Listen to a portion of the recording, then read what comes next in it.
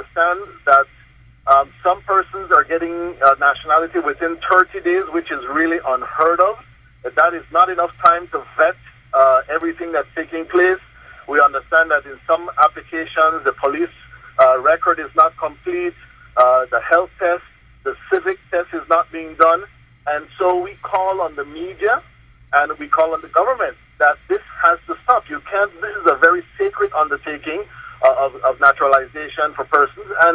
And we you know, a year ago when the 20,000 amnesty was being proposed, we came out very strong against it in that we were concerned that such improprieties would take place.